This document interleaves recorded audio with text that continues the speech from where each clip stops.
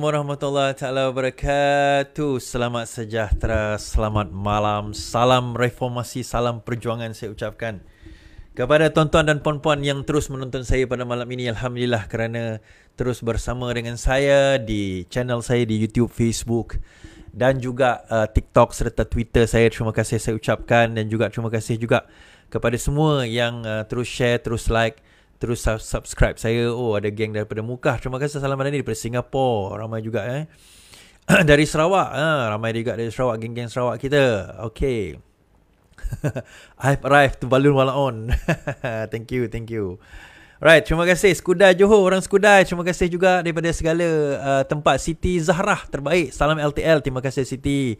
Dari Kuching, Bang Bu. Oh, orang Kuching. Apa khabar orang kita? Mik tu macam kenal. Watson Strange. Tak tahu lah, jumpa kat tepi jalan lah Watson Strange. Itulah dia. Ni jumpa tepi jalan ni rasa macam cantik je boleh pakai kan. So kita pakai lah. Kejap.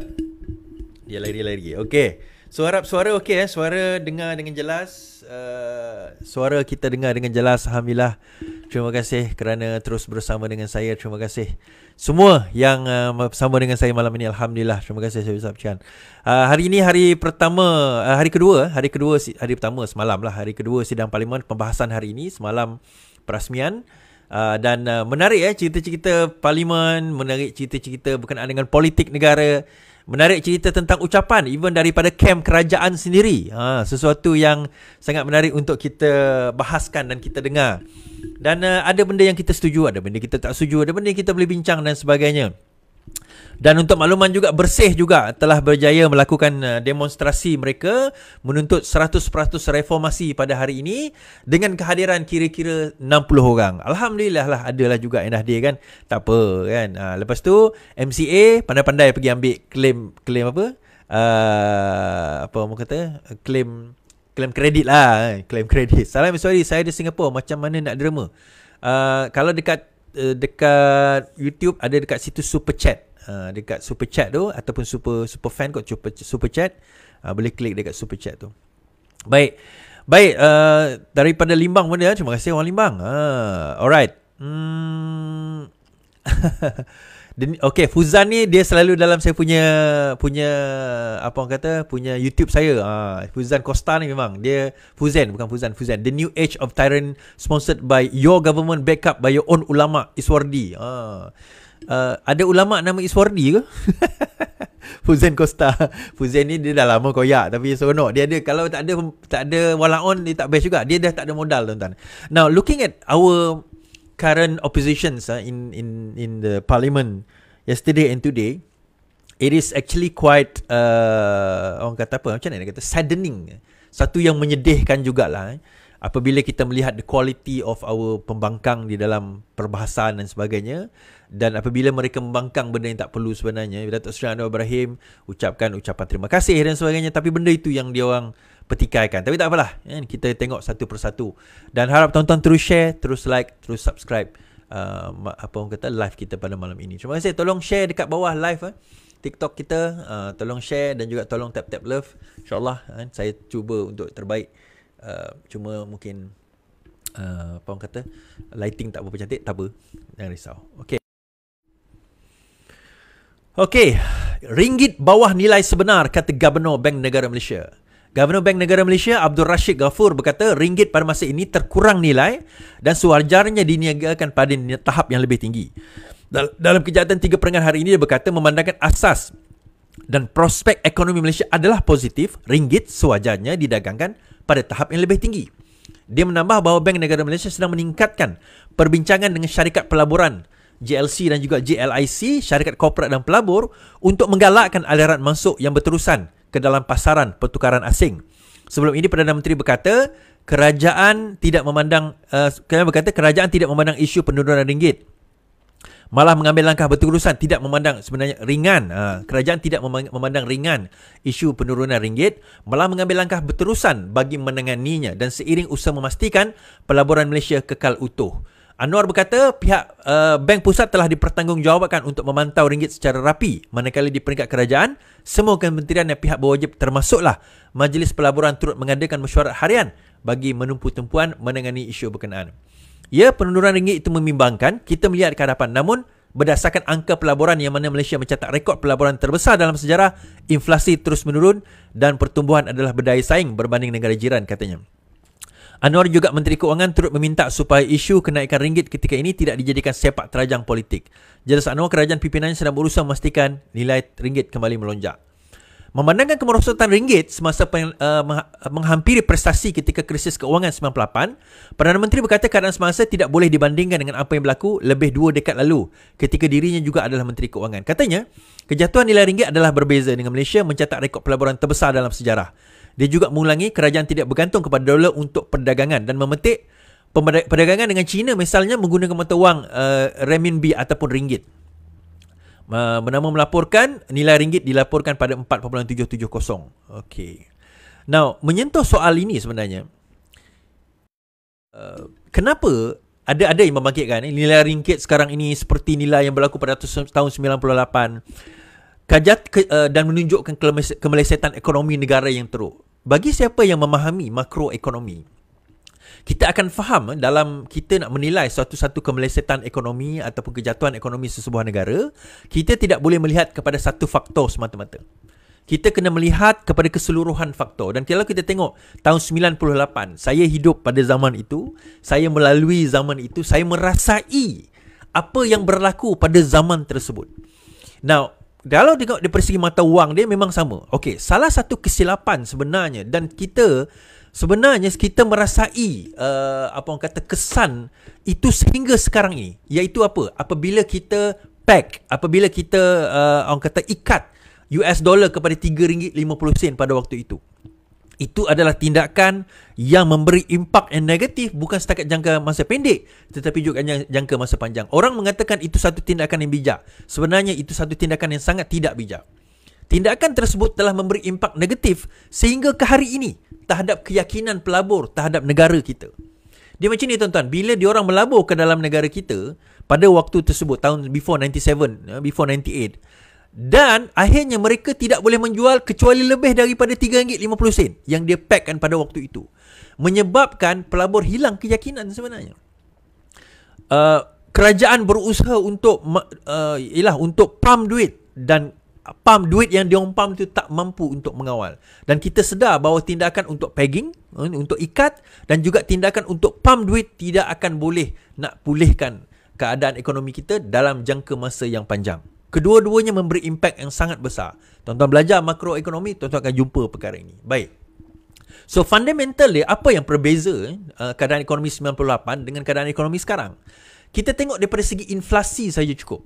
Pada waktu itu, inflasi dalam, kalau tak silap saya, inflasi pada waktu itu dalam sekitar 6, 7 ke 8%. Berbanding dengan sekarang, inflasinya 1.5%.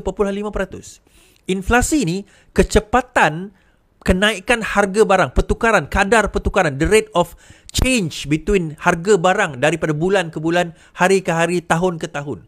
So 6-7% pada ketika itu sangat-sangat tinggi pada tahun 98. Correct me if I'm wrong, saya tak ada data depan saya sekarang ni, tetapi saya tahu kadar dia sangat tinggi. Malah OPR, overnight policy rate, pada waktu 98 adalah sebanyak 10%.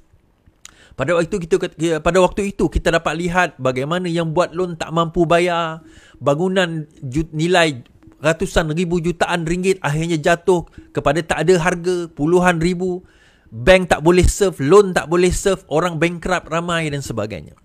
Sekarang kan OPR kita sekarang ini pada kadar 3%. Daripada segi indikator ini, pelaburan asing meningkat tinggi lebih 300 bilion. Ada orang kata itu baru disahkan oleh kerajaan, diluluskan oleh kerajaan, belum tentu dia nak melabur di dalam negara kita. Betul, saya setuju.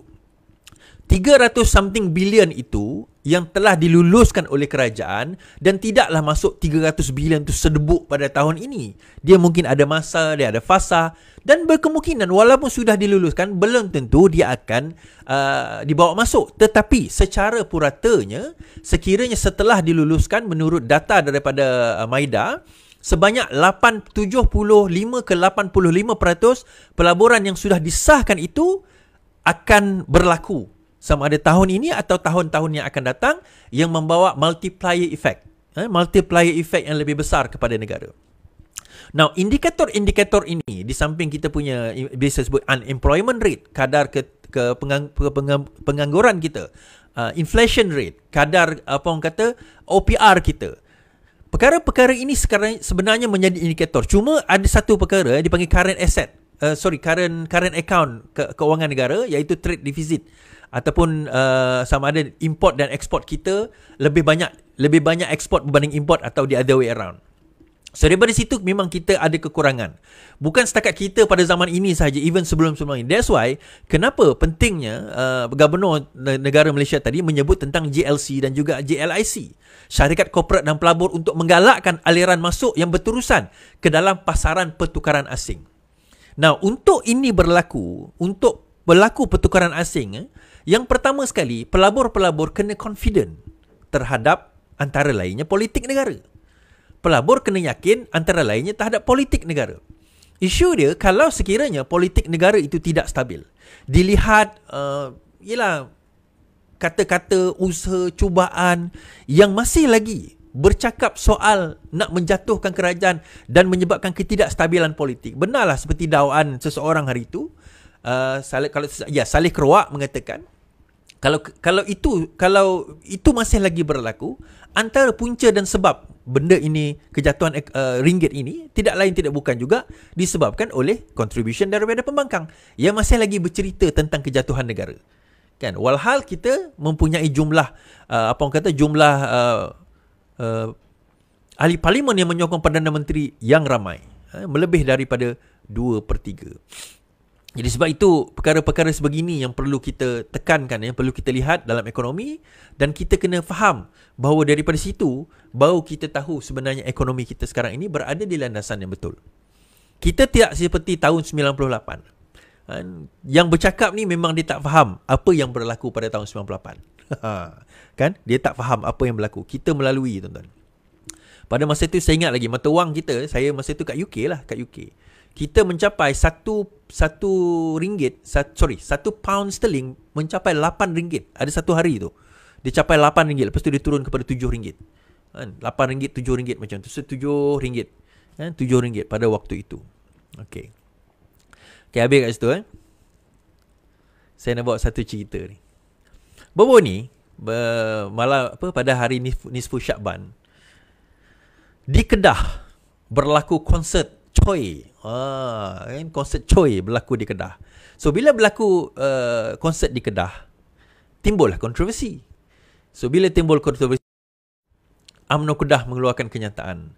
Konsert kontroversi sebab tiada pemantauan UMNO Kedah. Pihak berkuasa bertempatan dinasihatkan memantau penganjuran program di kawasan masing-masing demi mengelakkan berulangnya konsert hiburan pada malam nisfu Syakban di Taman Jubli Emas di sini. Ketua Penerangan UMNO Negeri Kedah, Datuk Syaiful Hazizi, menyifatkan ketiadaan pemantauan daripada pihak berkuasa terlibat menyebabkan berlakunya konsert hiburan pada malam nisfu Syakban itu. Beliau berkata konsert hiburan tidak akan berlaku sekiranya pihak berkaitan menjalankan tanggungjawab dengan memantau penganjuran program di kawasan pentadbiran mereka. Ini punya tiadalah pantauan sehingga lelaki dan perempuan boleh duduk bersama, katanya. Saiful Haziz turut menyindir sama ada ia adalah cara pentadbiran Kedah. Hendak kata karnival jualan ini tidak juga. Kecil tidak juga. Karnival jualan ini bukan tahap pasang malam pun.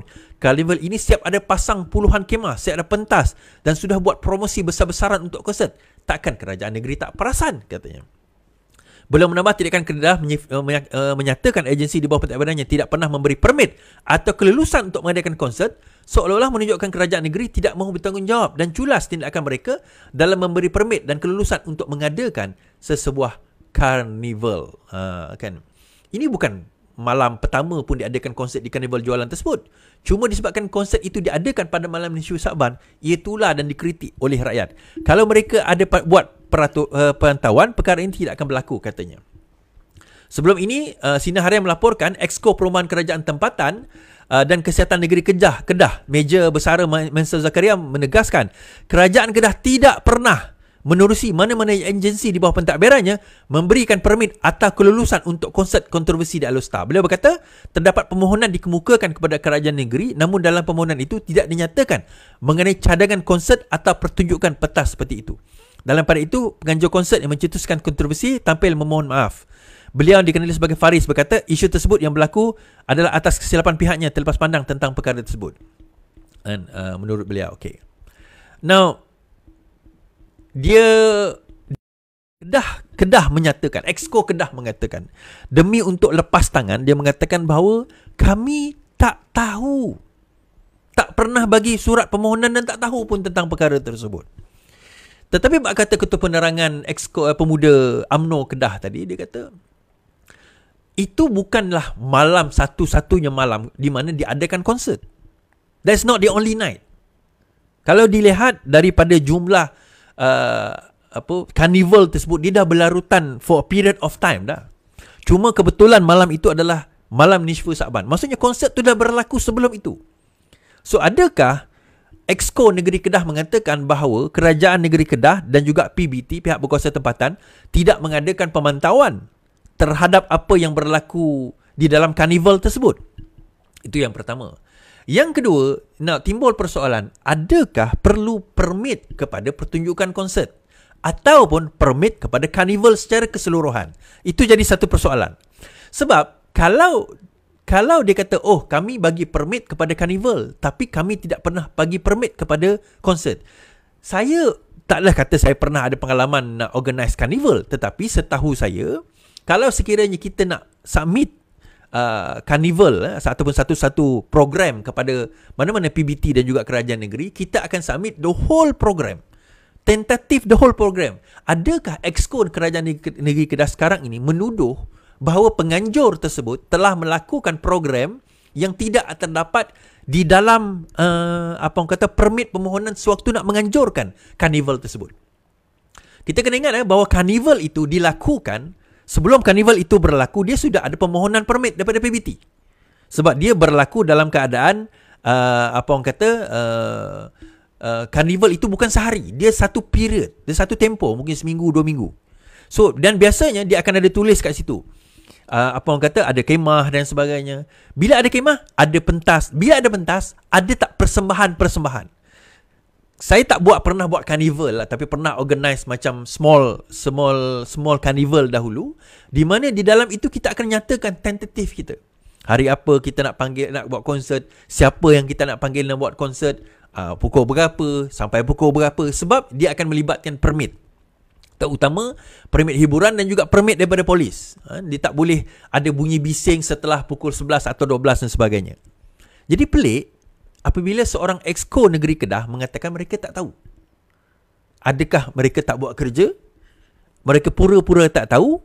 Ataupun mereka menuduh bahawa yang buat konsert itu telah melanggar undang-undang. Dan kalau sekiranya penganjur konsert telah melanggar undang-undang, maka wajiblah Kerajaan Negeri Kedah mengambil tindakan undang-undang seperti mendenda kepada penganjur konsert. Tak cukup minta maaf itu saja. Kerajaan Negeri Kedah kena ambil tindakan undang-undang, termasuk mendenda penganjur karnival yang juga mengadakan konsert pada malam nisfu Sa'ban kerana tidak mendapatkan permit dan memohon permit daripada kerajaan negeri dan juga PBT. Jadi tak cukup sekadar mengatakan kami tak tahu. Kalau benar kerajaan ni Kedah bukan Kedah liberal, Kedah liberal di bawah Sanusi karaoke tengah malam dengan perempuan, kena ambil tindakan sedemikian.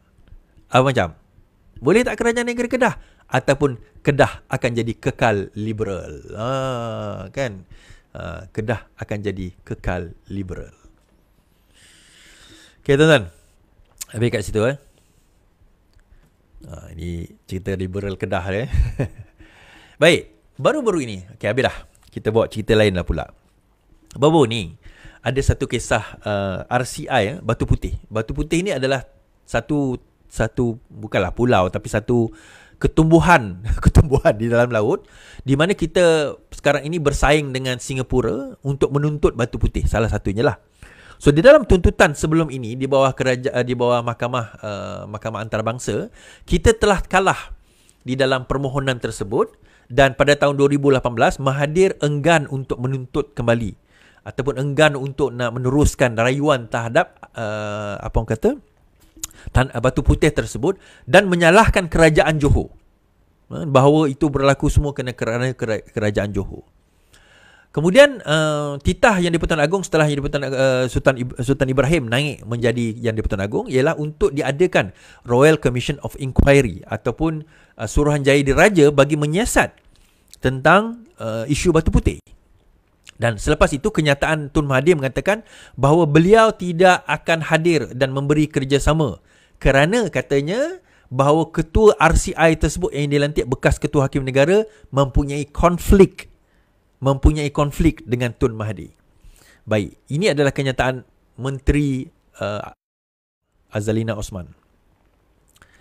RCI Batu Putih enggan beri keterangan boleh ditangkap, kata Azalina. Suruhanjaya Diraja Sersan Diraja untuk mengkaji pengendalian kes kedaulatan Batu Putih, Batuan Tengah dan Tubir Selatan diberi kuasa untuk mengeluarkan waran tangkap terhadap pihak yang enggan memberi keterangan. Menteri Undang-Undang Azalina Osman berkata, ini adalah salah satu daripada beberapa kuasa penting yang diberikan kepada RCI demi kebenaran dan keadilan. Antara kuasa ini ialah memanggil orang untuk memberi keterangan mengeluarkan waran tangkap terhadap mereka yang enggan membuat demikian dan mengeluarkan denda. Dia dilaporkan berkata ketika berucap di Kamar Khas di Dewan Rakyat pada hari ini. RCI ini bertujuan mengkaji pengendalian kes kedaulatan 3 pulau yang terletak di antara Johor dan Singapura. RCI itu dijangka menyemak keputusan Kerajaan Pakatan Harapan pimpinan Dr. Mahathir untuk menggugurkan semakan keputusan Mahkamah Keadilan Antarabangsa International Court of Justice bagi menganugerahkan Batu Putih kepada Singapura. Peguam Mahathir sebelum ini berkata mereka mungkin menasihatkannya supaya tidak memberi keterangan di RCI. Ini berikutan dakwaan konflik kepentingan antara bekas Perdana Menteri dan juga bekas Ketua Hakim Negara Muhammad Raus Sharif. Mahathir sebelum ini mencabar pelanjutan tempoh Raus sebagai hakim melepasi persaraan mandatori dengan Raus meletak jawatan selepas Mahathir memegang jawatan pada 2018. Secara berasingan, Yang di-Pertuan Agong Sultan Johor sebelum ini membuat kenyataan tajam yang ditujukan kepada Mahathir berhubung semakan semula keputusan ICJ yang digugurkan. Azalina hari ini berkata RCI Batu Putih akan diberi masa sehingga 6 bulan untuk selesaikan siasatannya dengan laporan akhir akan dibentangkan di Parlimen. Satu lagi, okeylah tak apalah, yang RCI tentang COVID tu, yang tu mungkin nantilah kita boleh bincangkan kan. Tapi nak bawa isu di sini, kenapa Mahathir begitu takut dan kenapa Mahathir pada zaman dia jadi Perdana Menteri pada tahun 2018 enggan untuk nak meneruskan rayuan, sebaliknya memberi kemenangan kepada Singapura tentang isu RCI, tentang isu Batu Putih dan juga dua sempadan yang lain tersebut. Di satu soalan yang menarik sebenarnya, malah pada tahun tersebut kita antara yang mempersoalkan kenapa Mahathir tidak meneruskan usaha untuk nak nak pergi ke International Court of Justice itu untuk merayu terhadap keputusan menganugerahkan Batu Putih kepada Singapura. Itu satu persoalan sebenarnya. Jadi dengan RCI ini kita dapat melihat suatu hari nanti apa sebenarnya yang berlaku. Kenapa keputusan itu dibuat? Adakah benar seperti mana dakwaan Mahathir bahawa ini adalah salahnya terletak kepada Kerajaan Negeri Johor? Dokumen-dokumen yang dikemukakan telah hilang. Ada yang dikatakan kalau tersilap saya hilanglah, dokumen tu tak ada lah, ataupun ditandatangani, bukan hilang, ditandatangani oleh mungkin datuk ataupun moyang kepada Sultan Ibrahim sekarang ini, menyerahkan Batu Putih itu kepada British dan akhirnya Singapura. Something like that. Ada satu technical error yang berlaku di situ. Well, we don't know. Kita hanya akan tahu apabila RCI itu dilakukan nanti, and hopefully daripada situ kita akan dapat nampak perkara yang sebenar yang berlaku, insya-Allah. Okey.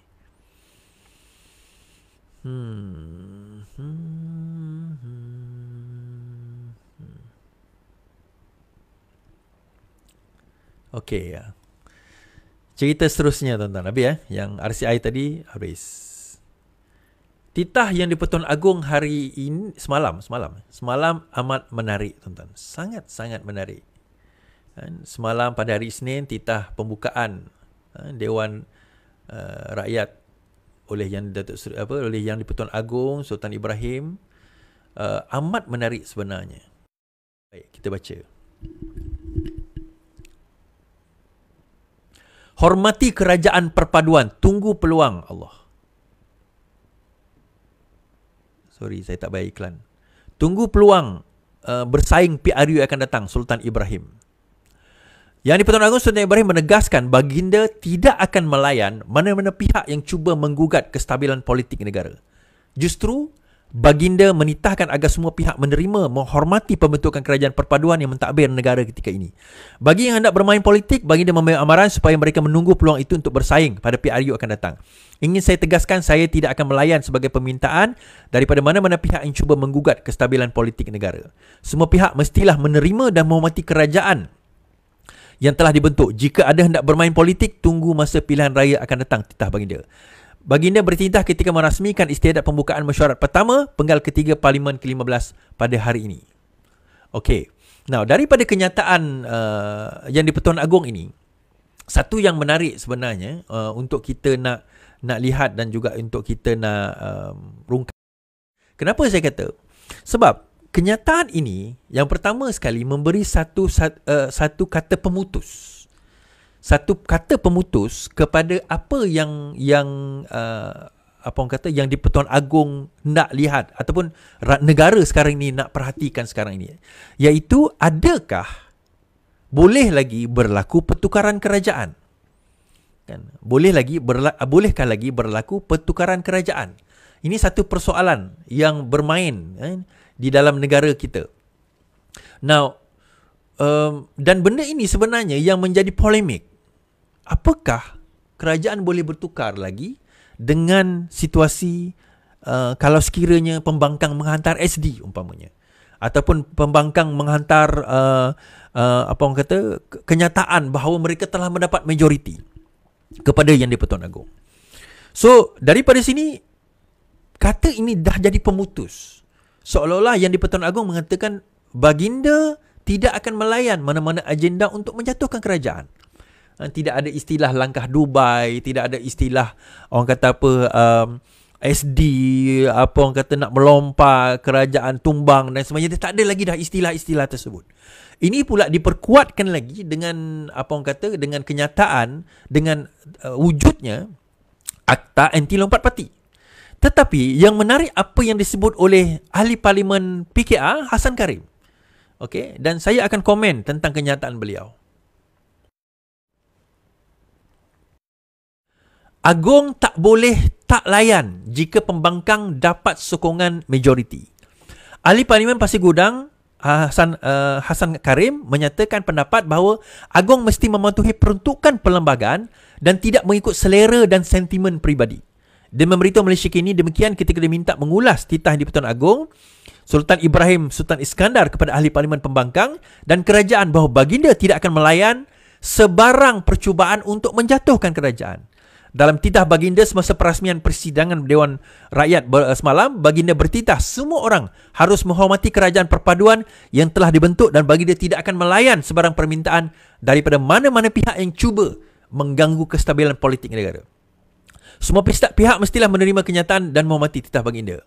Hasan mengingatkan rakyat Malaysia bahawa Agong tertakluk kepada sistem raja perlembagaan, bukan raja mutlak.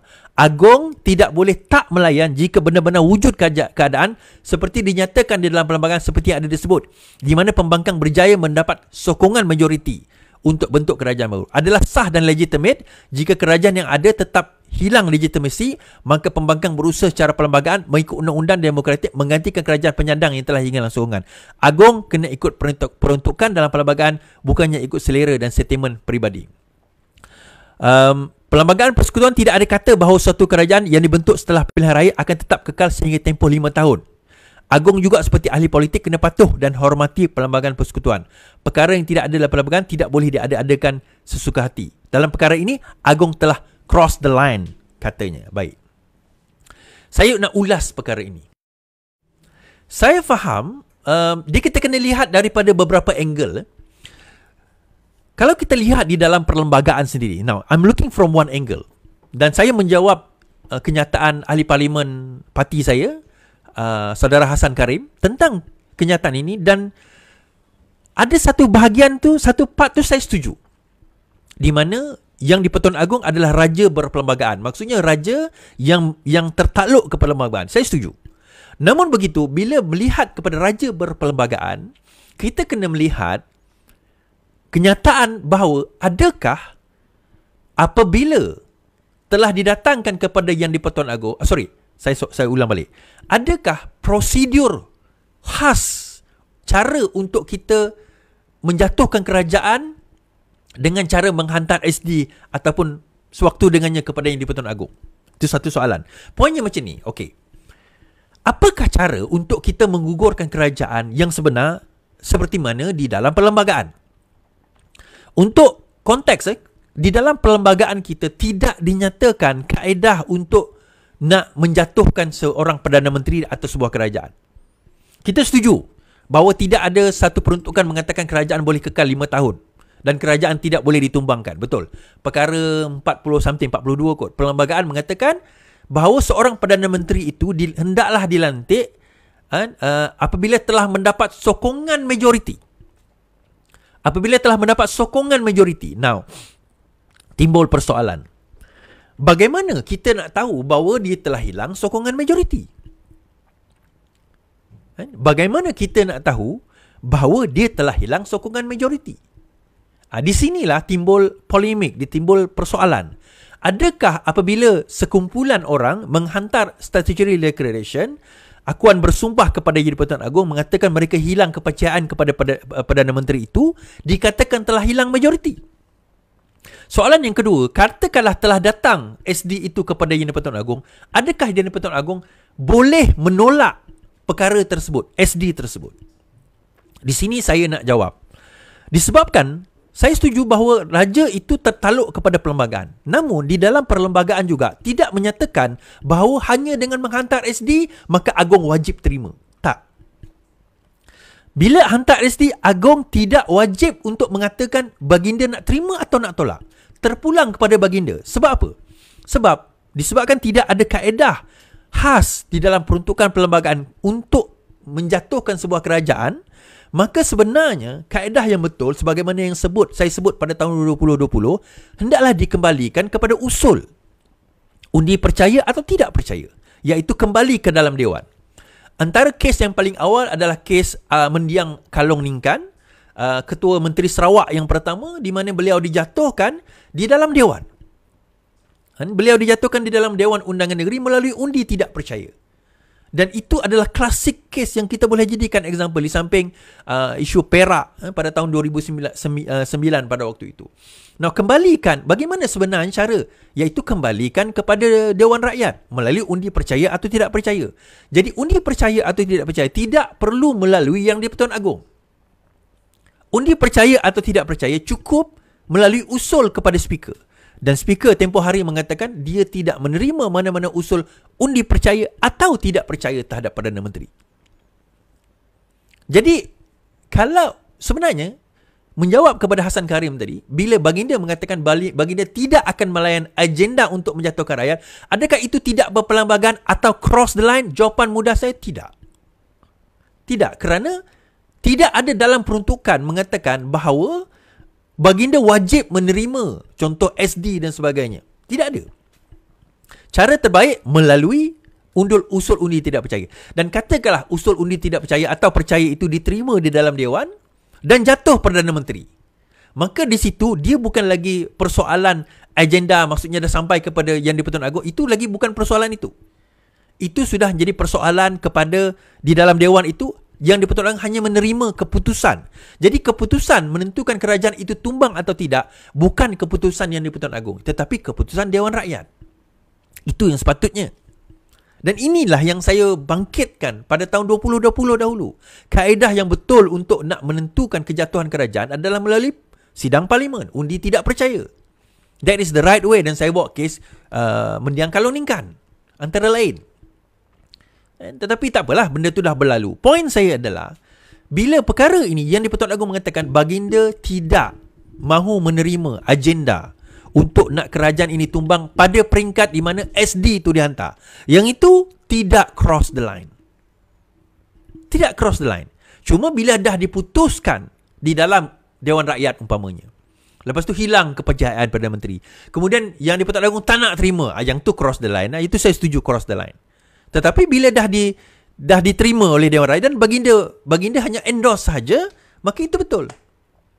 Tetapi kalau peringkat awal, peringkat pertama tak melalui Dewan Rakyat, terus jumpa Yang di-Pertuan Agong nak hantar SD, yang itu cross the line. Sebab apa? Sekarang yang itu tak cross the line kalau Yang di-Pertuan Agong menolak. Kerana apa? Kita sudah ada, yang pertama, tidak ada peruntukan dalam perlembagaan mengatakan wajib yang di-Pertuan Agong terima SD tersebut. Itu kaedah dia. Yang kedua, sudah ada peruntukan antara Akta Anti Lompat Parti. Maka hendaklah perkara itu ditentukan di dalam Dewan bagi menentukan sama ada diterima atau tidak sokongan tersebut. Kerana bila dikatakan telah menyokong atau tidak menyokong, tidak dikira lompat parti, tetapi dikira sudah jatuh kepercayaan terhadap Perdana Menteri. Dan itu sekaligus menolak kenyataan daripada Hasan Karim mengenai isu yang saya bangkitkan tadi. Dan saya ambil contoh tuan-tuan di dalam Dewan sekarang ini. 2 ahli parlimen PN minta supaya dipindahkan kerusi. 2 ahli parlimen Perikatan Nasional yang kini menyatakan sokongan kepada Perdana Menteri ditukarkan